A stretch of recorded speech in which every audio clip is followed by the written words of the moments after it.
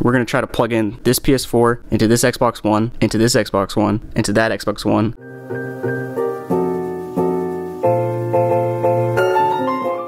What's going on, guys? So a couple of hours ago I had this weird idea, and in this video we're going to see if it works.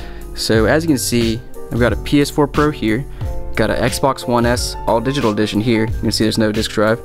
Got an Xbox One S here, normal edition, and then I got Xbox One X here. So I know the first thing you're probably thinking is, why in the world does this dude have so many Xbox Ones? And I'm wondering the same thing as well. I really need to get rid of some of them. So let me just kind of give you a rundown of what's going to be happening here. So if you're familiar with the Xbox One, you'll know that they have two HDMI ports in the back. Let's see if we can focus on it. So you got one that goes out to your TV. So that's basically the one that plugs into your TV, obviously, and you can watch what you're playing. And this one is like a pass-through port. It says from satellite/cable because I think it was originally meant for like a cable box. I mean, that was the whole idea of the Xbox One, was that it's one console. You know, you could play games, you could stream your cable through the Xbox One, and basically what that port does is you plug in your cable box or whatever, and then you open up an application on your Xbox One and it shows the cable box screen on your Xbox One, which is kind of weird, but that's what it does. And so in this video we're going to try this weird thing right here. We're going to try to plug in this PS4 into this Xbox One, and then plug in this Xbox One into this Xbox One, and then plug in this Xbox One into that Xbox One, and then plug in that Xbox One to the TV. And so essentially we're going to be playing this PS4 on that Xbox One, which is going to be on the TV, and then we have these two random Xbox Ones in the middle. It's going to be a bunch of pass-throughs, and we're going to see if it works. I've not tried this yet, and I just had this random thought, and we're going to try it out. So as you can see, I got a controller for each one. PS4 controller, Xbox One, Xbox One. By the way, this is a pretty neat controller. I'll link it down in the description if you want to check it out. And then one more Xbox One controller down here. I'm also stocked with HDMI cables, so let's go ahead and get started. So first of all, I gotta get power to my consoles. They're all plugged in, just gotta turn on the switch. And now we gotta connect up our HDMI cables. So let's go ahead and do that. So first of all, this PS4 is gonna have to go to the first Xbox One. Alright, so I got that HDMI cable plugged in, and now I need to plug this HDMI cable into the pass-through port, so this second cable right here, or second port, and then now I need to grab another HDMI cable, and we're going to plug in one end to the output HDMI of this console. And now that we got that end plugged in, we're going to plug in the other end to the pass-through port on the next Xbox One. And then last but not least, we got to connect the Xbox One S to the Xbox One X. And then actually the final cable we have to do is plug in the HDMI that actually goes to the TV. So there we go. And so I actually just realized I think we're gonna have to do this like one by one to make sure each Xbox One is on the right application. So we're gonna switch this output to the TV to the first Xbox One right now. And so now basically we have this PlayStation going to this Xbox One and this Xbox One going to the TV, and we're gonna make sure we're on the right application. Alright, so I have the PS4 Pro on, and I have the first Xbox One on, and I figured out the app you have to open up is called One Guide. So let me just go ahead and open that back up, and basically it takes you to this PS4 screen, but you can see it's still on the Xbox One. You can actually control this with my PS4 controller because it's, you know, actually showing the PS4. And so now let's do this for the next Xbox as well. So to do this, we're gonna go ahead and unplug this HDMI port, plug this one back in, and then we're gonna plug this Xbox One into the TV so we can make sure it is set up on the correct app. So let me go ahead and turn it on, and I'll see you in a minute.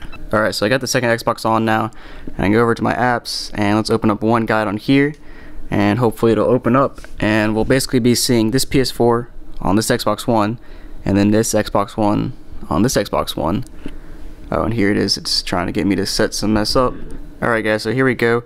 I am officially on the One Guide app after all that setup mess, and we can see that I'm on this Xbox One, but I should, whoa, that's weird, the screen just flashed. I should be able to also control it with this Xbox One though, because that's on the other Xbox One, and I should also be able to control the actual screen with this PS4 controller. Alright, so this is getting weird, guys, so let's plug it into the last Xbox One and see how this works out. So I got to unplug this from the TV, and now I plug this HDMI in, which will go to our final Xbox One. Alright, so this one's plugged into the final Xbox One, and then I gotta plug this final Xbox One into the TV, and let's turn it on. Alright, so I have my final Xbox One on. Let's go over and go to apps, and then we should be able to find the One Guide. There it is. We'll open it up, and hopefully it won't make me do all the setup stuff this time. Alright guys, so I got it on my screen, and I am officially connected from this PS4 to that Xbox One to that Xbox One to that Xbox One to my TV now. And I'm gonna kind of try to prove it to you so that you don't think I'm messing with you. So let's go to our homepage on the first Xbox One, and so basically each of my home pages should be a little bit different, as you can see. So that's the first Xbox One, and the next one it goes through. It's a different home screen. As you can see, it has some different apps and stuff. And then this final one, which is also going through, has an even different one. Yeah, different apps are pulled up. And then finally, here's the controller that actually controls the whole thing, so it can play games and stuff. But if you can tell, the sound is really messed up. Let me try to turn the sound up. Alright, so I turned the sound up, and it's super laggy. Like when I go to the side, it takes like a whole second before it makes the click sound. And every once in a while it'll make a, just like that, it'll make a weird noise. Yeah. What is that noise? Oh, this is funny. It's like not actually, it's passing through so many Xboxes that I guess it's getting some lag in there. And what is going on? Making some weird noises in my speakers. I don't know what's going on right now, but this is weird. I think my next step is to buy some more Xbox Ones and see how many Xbox Ones I can go through until the signal is completely dead. But to be honest, the video signal looks pretty good. I mean, I don't see any noticeable degradation. Obviously the sound is kind of messed up and it's laggy, but other than that, it actually passes through all the way, and I'm not getting any more of the flashing screen like I was getting a minute ago. But yeah, this is pretty weird. I don't know why I just did this, but yeah, now you know what happens when you go from a PS4 to an Xbox One to another Xbox One to another Xbox One, and then to a TV, and just in case you ever wanted to try that out. So thanks for watching, guys. Let me know if you have any other weird ideas to try out. I'm always up for trying some weird stuff with all these consoles I have. I know I need to get rid of some, but you know, if I can keep making weird content like this, then I'll keep them all. So just let me know in the comments what you want to see, and thanks for watching, guys.